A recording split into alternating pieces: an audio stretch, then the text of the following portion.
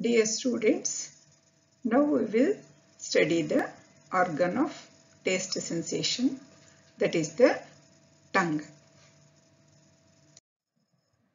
The taste or gustatory sensation is a chemical sensation, and the primary taste sensations are sour, sweet, bitter and salty.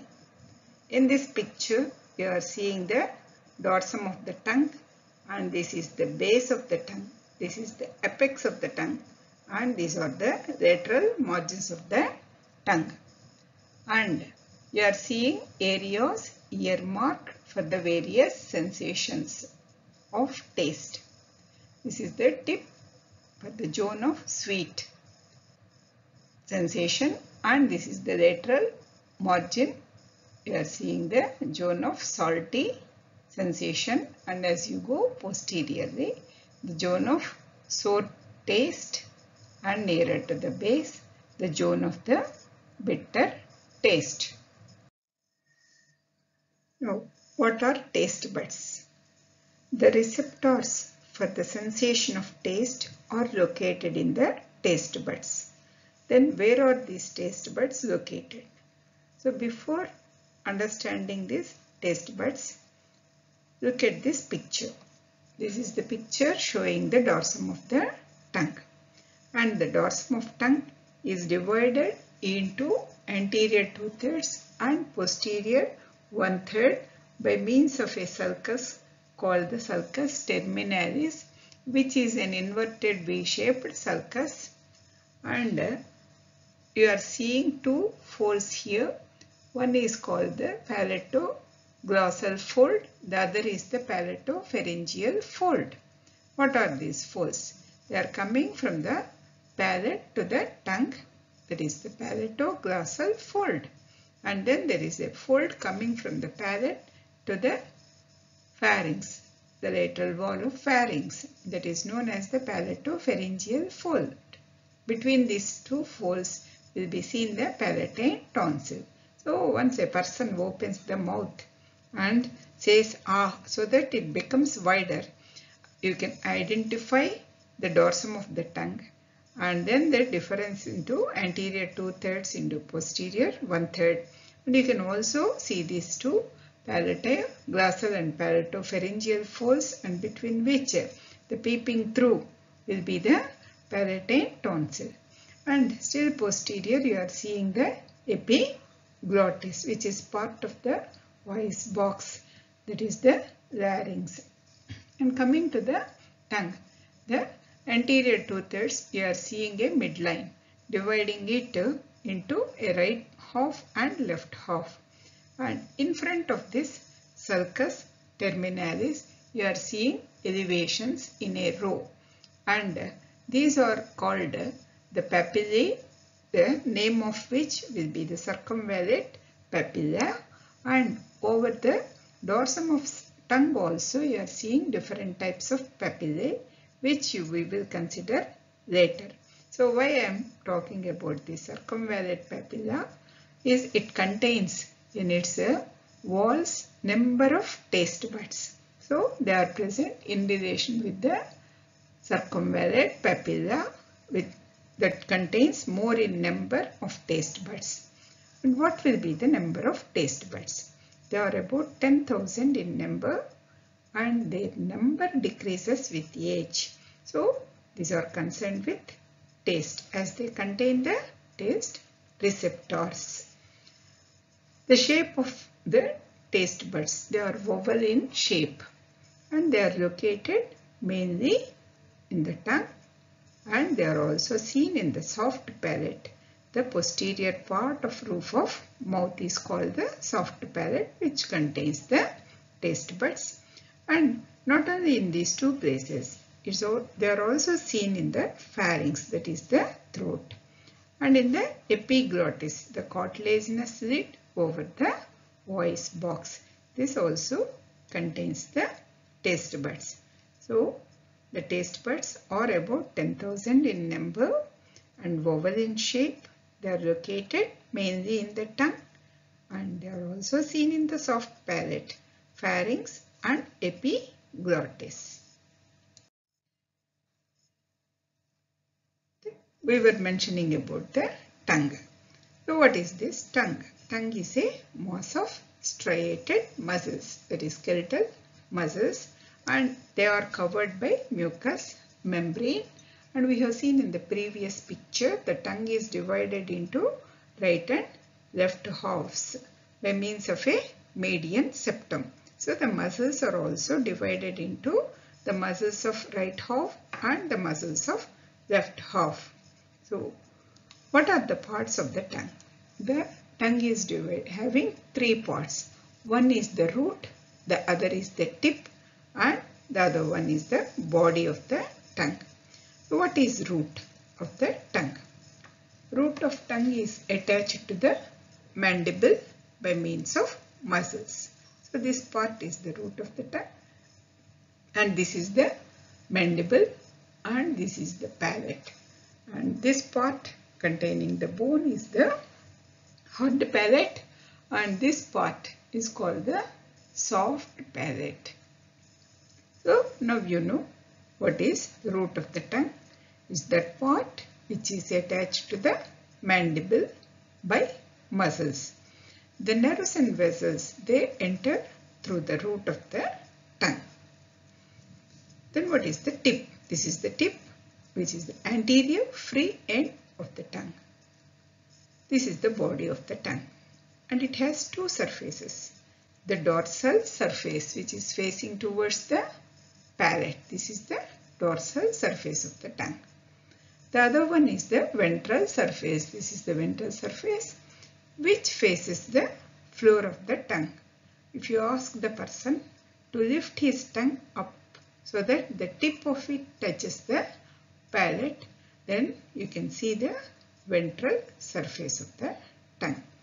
So the parts of the tongue are the root, the tip, and the body of the tongue.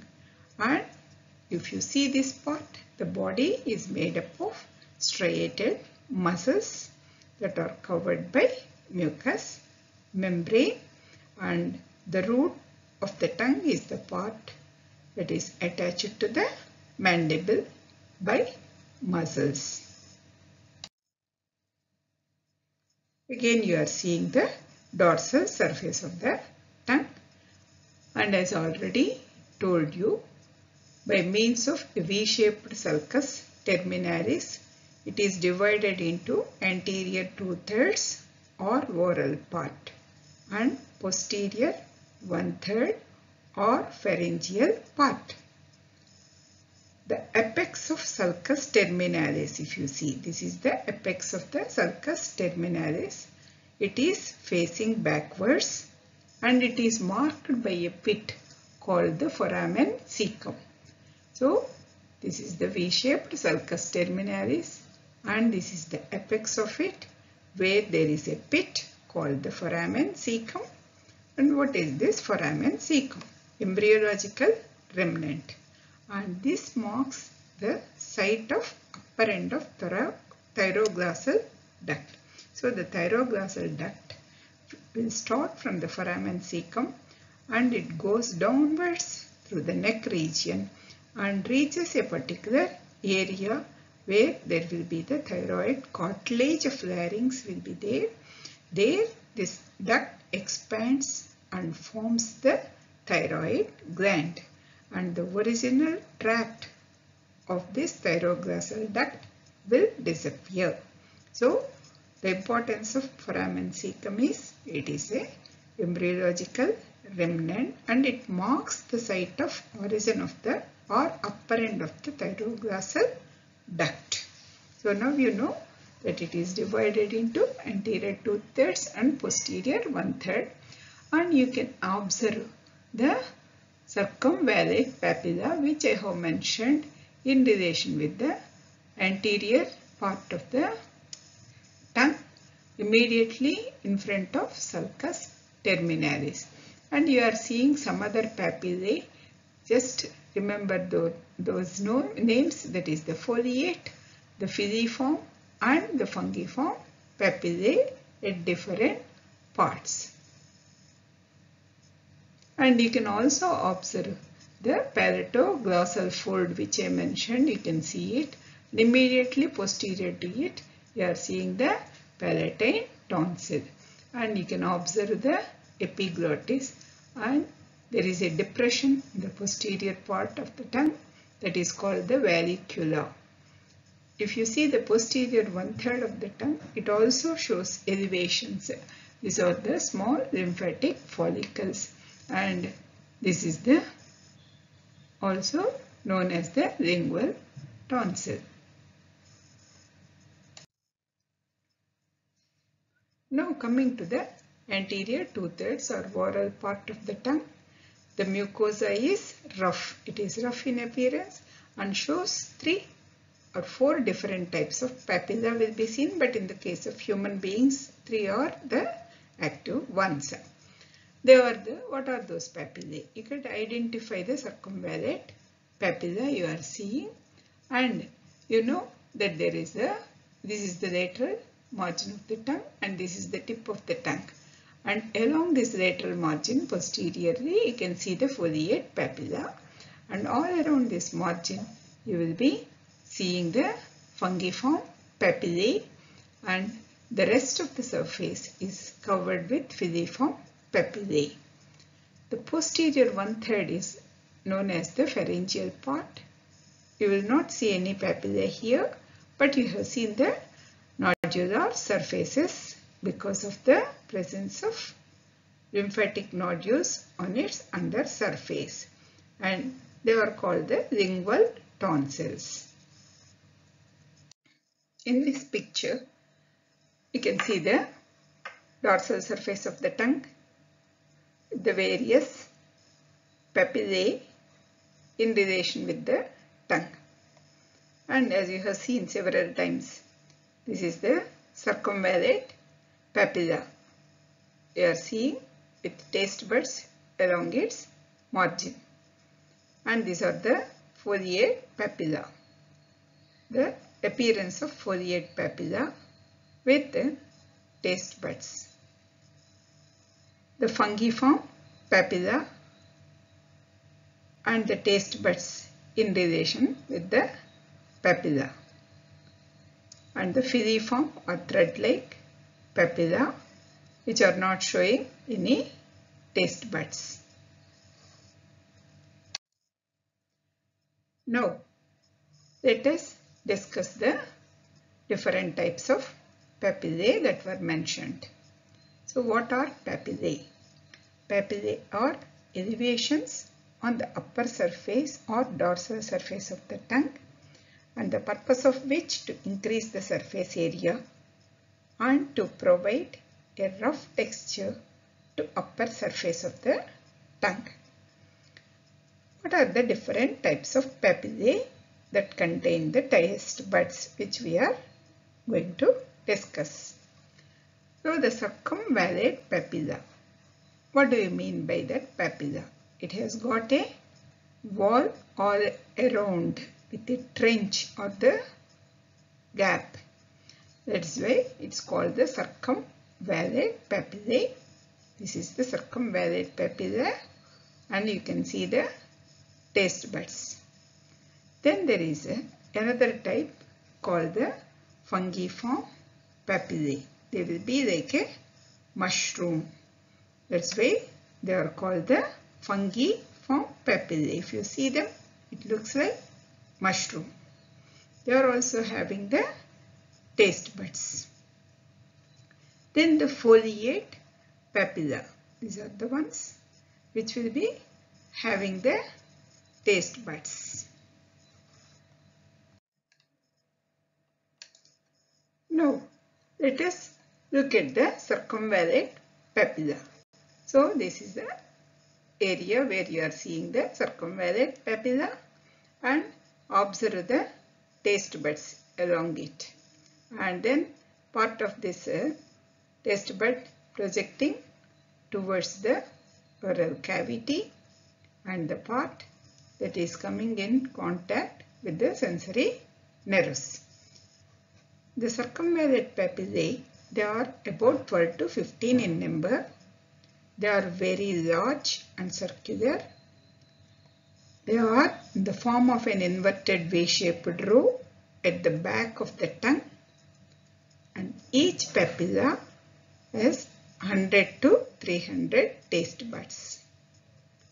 You can see the circumvallate papillae with the taste buds, and then this part which you are seeing where there will be hairs will be present is projecting towards the trench, and the other part is the base, and this is the base of the taste bud in relation with which you are seeing the sensory nerve. Then coming to the fungiform papilla, they are mushroom shaped elevations. They are scattered over the entire surface of the tongue, and each contains about 5 taste buds. So in this slide you have learnt about the circumvallate papilla and fungiform papilla. The other papillae are the foliate papilla and the filiform papilla. What is this foliate papilla? They are shaped like a leaf. Folia means leaf, and they are located along the lateral margin of the tongue, and most of their taste buds they degenerate in early childhood. If you see the filiform papilla, filiform means thread-like papilla. They are seen covering the entire surface of the tongue, and they are pointed in structures. They contain tactile receptors but not taste buds. They increase the friction between the tongue and the food, so that makes it easier for the tongue to move the food around in the oral cavity. So that is about the foliate papilla, which are leaf-like, and the filiform papilla, which are thread-like. Foliate papilla, they have lost their taste buds, which can get degenerated in early childhood, and filiform papilla, they do not contain the taste buds, but they contain the tactile receptors. The function of filiform papilla is to increase the friction between the tongue and food. Now let us come to the receptors of taste sensation that will be present in the taste buds. Let us know the structure of the taste bud, then we will know what are those taste receptors. And if you see, the taste bud is a oval structure with 3 different types of epithelial cells. So what are those 3 different types of epithelial cells? One is the supporting cell. That means it gives support. Then the other one is the gustatory or taste receptor cells. The third one is the basal cells. Now let us look into the structure of each of them. So you are seeing a oval body which is having an apical surface and a basal part. And if you see the 3 different types of cells, you are seeing the supporting cells, and then the gustatory receptor cell, the basal cell. Now see the histological picture of the taste bud and focus on the supporting cells. These are the supporting cells, and the supporting cells, they contain more number of microvilli, and they surround group of gustatory receptor cells. So nearly 50 gustatory receptor cells they will be surrounding in a taste bud, and these supporting cells they develop into gustatory receptor cells, and you are seeing the basal cells. These are the stem cells, and they produce the supporting cells. Now coming to the important one, the gustatory receptor cells, which are concerned with the sensation of taste. And if you observe these gustatory receptor cells, these are the oval cells you are seeing, and they have a single long gustatory hair, that is the microvillus. You can see it projecting onto the tongue surface, and it is projecting through a pore known as the taste pore, which is seen opening on the taste bud. And these gustatory receptor cells, they are stimulated by the chemicals that are dissolved in saliva on this tongue surface. The basis of these cells, they synapse with the dendrites of first order neuron in the sensory pathway for the sensation of taste. So these are the first order sensory neurons in the gustatory pathway, the dendrites of which are seen extending on to the gustatory receptor cells. So these will receive the input from the gustatory receptor cells in several taste buds. Now let us see the gustatory pathway. As you have already seen the structure of a taste bud with gustatory cells and the dendrites of first order neuron you are seeing. And you know the distribution of the taste buds in relation with the various papillae of the tongue, which are located at different areas of the dorsum of the tongue. And they are also seen in relation with the epiglottis. We will be seeing the gustatory receptor cells, which will be seen in the taste buds. Then coming to the gustatory pathway. Then next you are seeing in this picture the cut section of the medulla oblongata. And this is the cut section of the brain or cerebrum. And you are seeing mosses here. They are the thalamus. In between you are seeing the cavities of the brain, and you can see the various functional areas in the cerebral cortex. And how the brain is sectioned, you can see the section in the frontal plane, and this is the section obtained from the section along the frontal plane. Now let us see the gustatory pathway.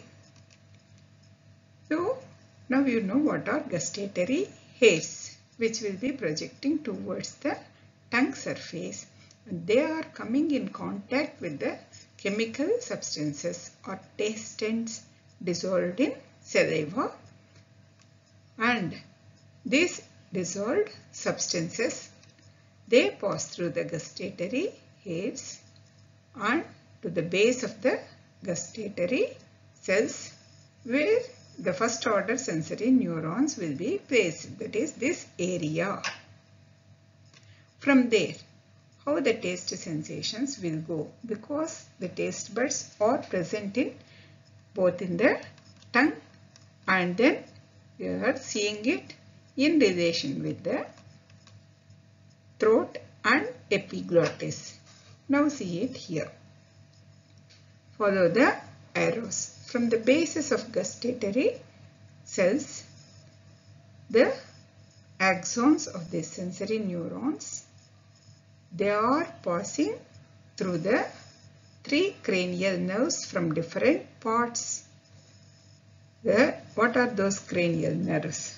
That is the 7th cranial nerve, that is facial nerve. The 9th cranial nerve, known as the glossopharyngeal nerve. The 10th cranial nerve, known as the vagus nerve, where from these nerves receive the sensory information of taste. So the areas from which these cranial nerves receive the sensation of taste, or one is the tongue, the other is the throat and epiglottis.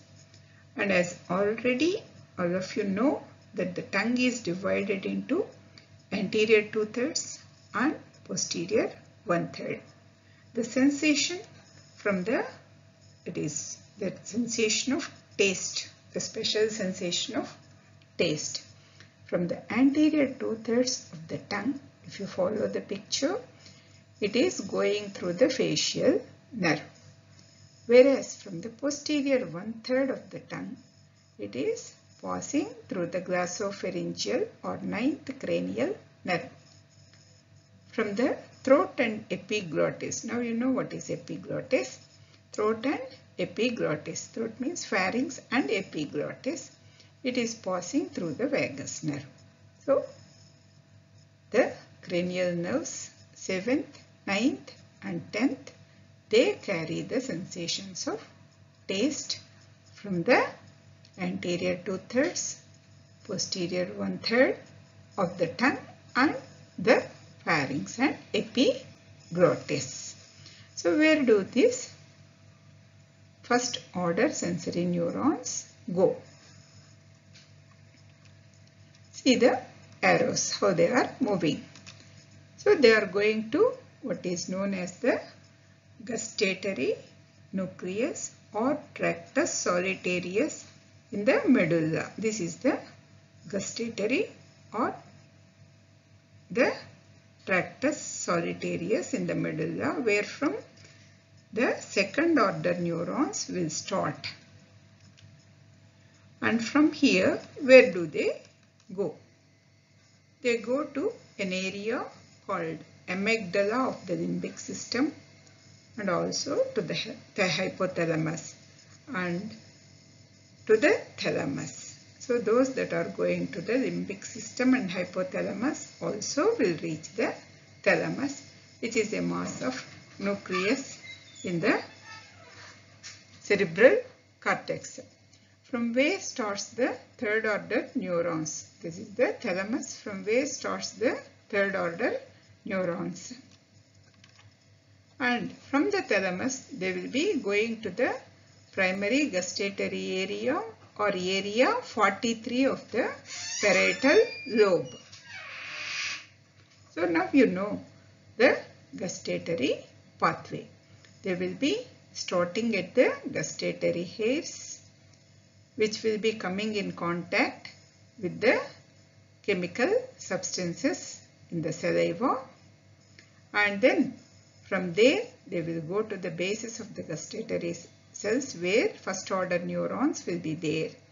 And the first order neurons from the different areas of the tongue, that is anterior 2/3 and posterior 1/3, they will be traveling via the facial nerve and the glossopharyngeal nerve, and from the throat and epiglottis via the vagus nerve, and they get relayed in the gustatory nucleus in the medulla, from which the second order neurons will start and they go towards the thalamus, from which the third order neurons start, and from there they will go to the primary gustatory area of cerebral cortex. It is the area 43 in the parietal lobe.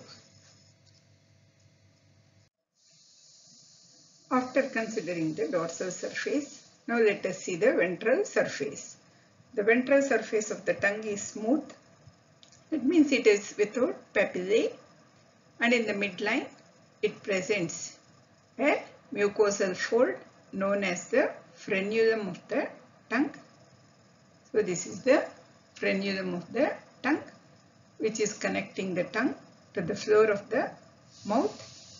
Lateral to the frenulum, through the mucosa, veins are seen, and these are the deep lingual vein, which you are seeing here. And lateral to the deep lingual vein, another fold of mucous membrane is seen, that is the plica fimbria. The frenulum of the tongue, which is seen in the midline, is connecting the tongue to the floor of the mouth, and in relation with this frenulum will be the opening of the ducts of the submandibular salivary gland. And lateral to that you are seeing the a fold called the sublingual fold, in relation with which there will be opening of the ducts of the sublingual salivary glands.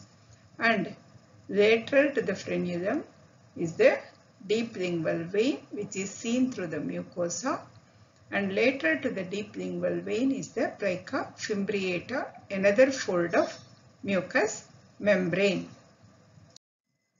After learning about the dorsal and ventral surface of the tongue, now let us see the musculature of the tongue. The tongue is composed of two types of muscles, the intrinsic muscles and extrinsic muscles. In this picture, you are seeing the tongue. This is the dorsal surface, this is the ventral surface, and this is the mandible. And the tongue consisting of the intrinsic muscles, which are arranged either longitudinally or transversely and vertically. So there is longitudinal muscles, the transverse muscles and vertical muscles of the tongue. These are the intrinsic muscles, and you are seeing other muscles. These are the extrinsic muscles which will be attached to this mandible. You are seeing the geniohyoid muscle and the genioglossus muscles. Then coming to the intrinsic muscles, they are confined to the tongue and they have no bony attachment. And what are those intrinsic muscles?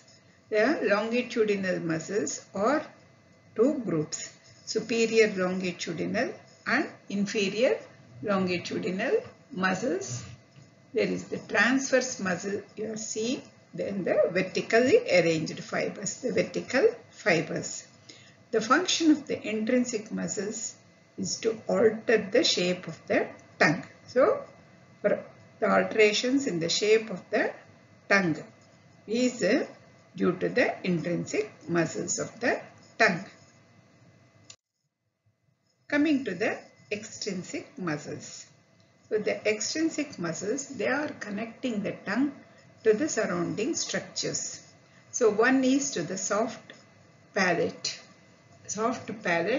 and then to the mandible, the hyoid bone and the styloid process.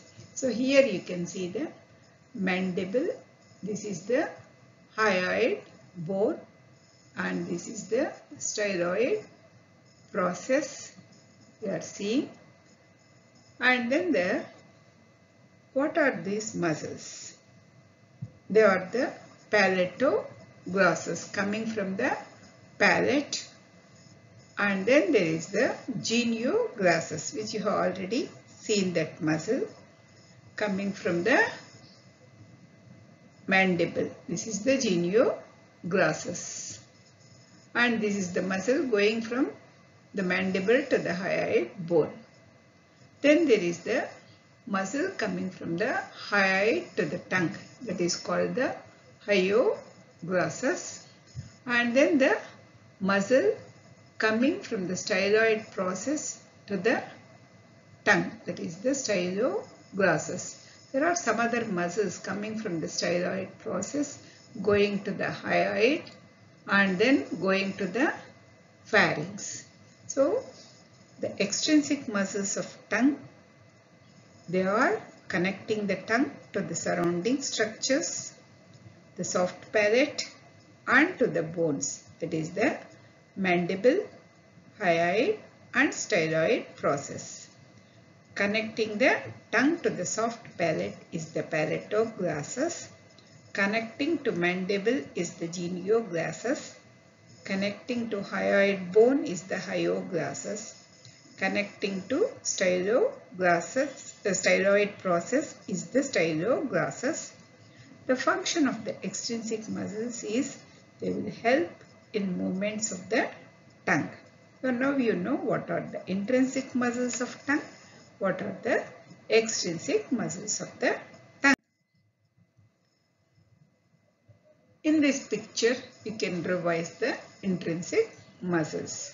The intrinsic muscles are the superior longitudinal, the inferior longitudinal, the transverse and the vertical muscles. The extrinsic muscles are the palatoglossus, the styloglossus, hyoglossus and genioglossus.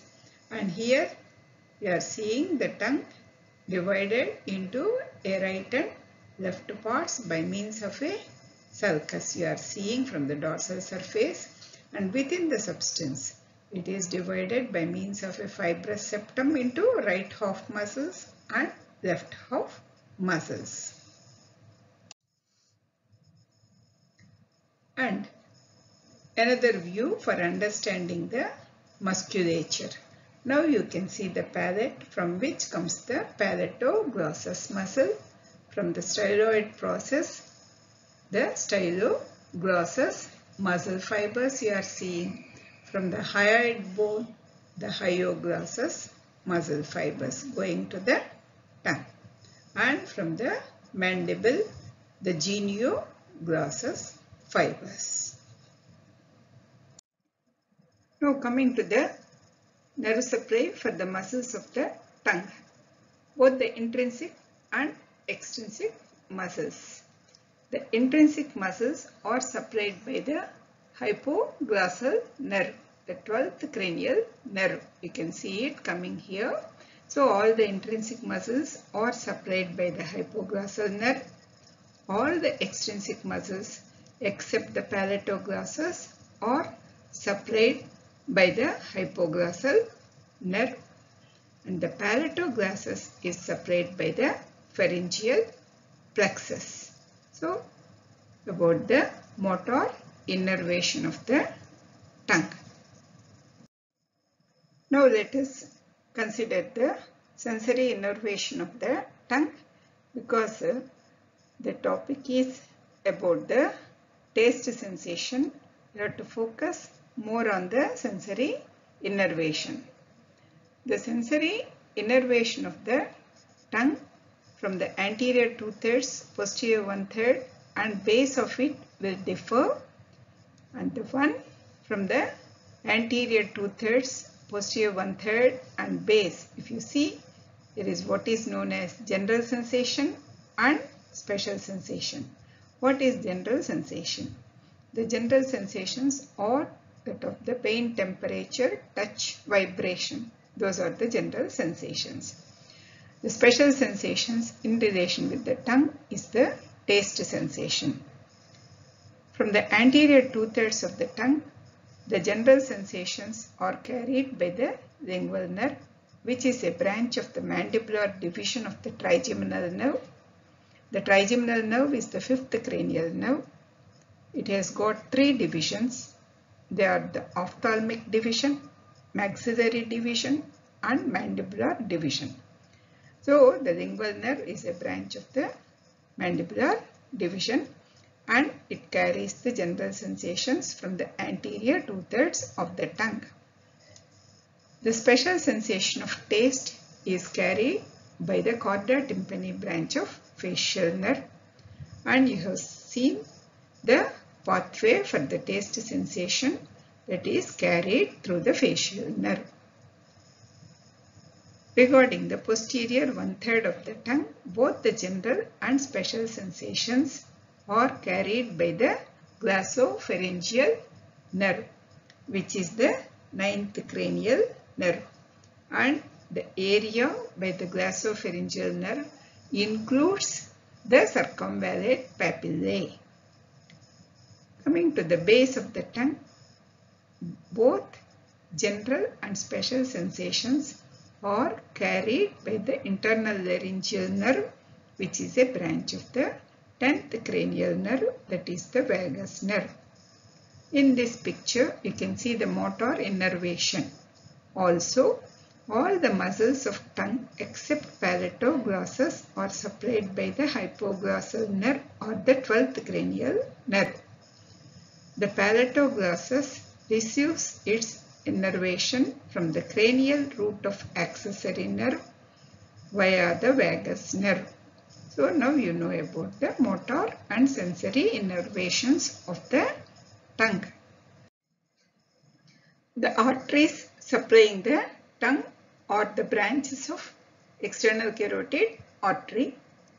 They are the lingual artery. You can see the branches supplying the tongue. And the other one is the facial artery, the tonsillar branches of which supply the tongue. Then the branches from the ascending pharyngeal artery. The venous drainage of the tongue is by the lingual vein, which ultimately drains into the internal jugular vein. Coming to the lymphatic drainage of the tongue. The tip of the tongue drains into the submental lymph nodes of both sides, and from the submental lymph nodes they drain into the deep cervical nodes, which you are seeing here in relation with the carotid artery and the internal jugular vein. And the lymph nodes from the anterior 2/3 of the tongue, they drain into the submandibular group of lymph nodes of that side and then to the deep cervical chain of lymph nodes. The lymph nodes from the posterior third of the tongue, they will be draining towards the deep cervical nodes, mainly the jugulo-digastric nodes. So, the lymph nodes concerned with the drainage of the tongue are the submental lymph nodes, submandibular lymph nodes, which ultimately will be draining into the deep cervical lymph nodes. Now let us see what is the clinical importance of the taste pathway and the sensation of taste, because the main topic for today's discussion is the concerned with the special sensation of taste, and in relation with that the tongue we have considered. What is ageusia? It is the absence of taste sensation, and this is due to damage of lingual nerve or glossopharyngeal nerve. Then the other condition is dysgeusia. It is unpleasant perception of taste. And with this, you must be having an idea about the taste sensation, what are the different taste sensations, and what are the places over the tongue where these sensations can be perceived, and the receptors of taste sensation that are located in the taste buds, which are seen in relation with the various papillae on the dorsum of the tongue and in relation with epiglottis and the pharynx, and the various orders of neurons in the taste pathway, that is the first order neurons in relation with the gustatory receptor cells, and then the second order neurons in the gustatory nucleus in the medulla, and the third order neurons in the thalamus. And the nerves that carry the sensations of taste from the anterior 2/3, the posterior 1/3 and base of the tongue we have seen, and then we have considered the musculature of the tongue, both the intrinsic and extrinsic muscles of the tongue, their motor and sensory innervation, blood supply and lymphatic drainage in brief, and the applied aspect of sensation of taste.